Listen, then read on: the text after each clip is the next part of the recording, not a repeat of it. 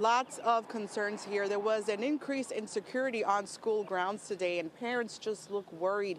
Many telling us that they have been sounding the alarm about violence, bullying at the school for a long time. Their number one question, what will be done to prevent this from happening again?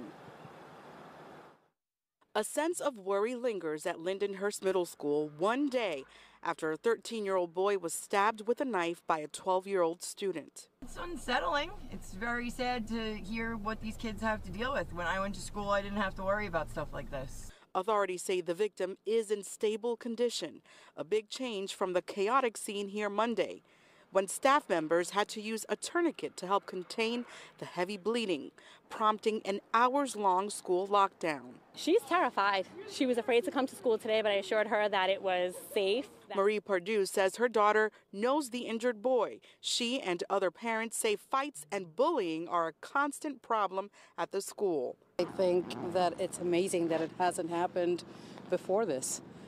There's been problems at the school forever. My own child was bullied here. The young suspect has been arraigned and charged for juvenile delinquency.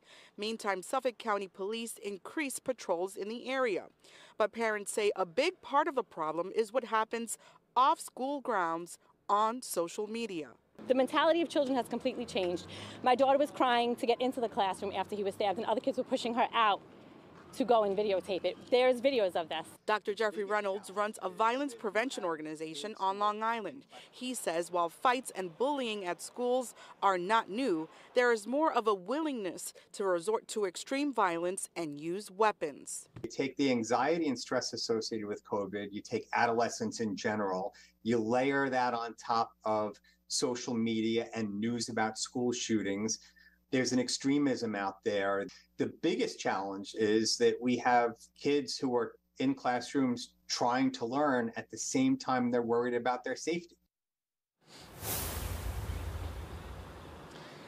And he went on to say that incidents like this one provide an opportunity for parents to sit down with their children and have the very difficult but necessary conversations that need to happen about guns, violence, and that sort of thing. He says those conversations need to happen on a regular basis, and he suggests that parents monitor what their kids consume online.